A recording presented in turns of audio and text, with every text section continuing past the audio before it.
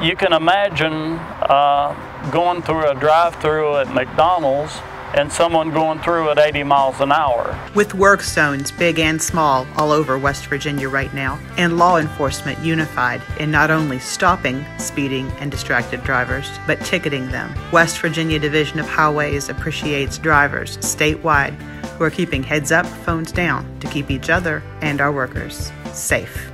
To have drivers that are paying attention to what we're doing, looking at their surroundings, not tuning the radio, not talking on their cell phone, not texting, really improves the safety of our work zone.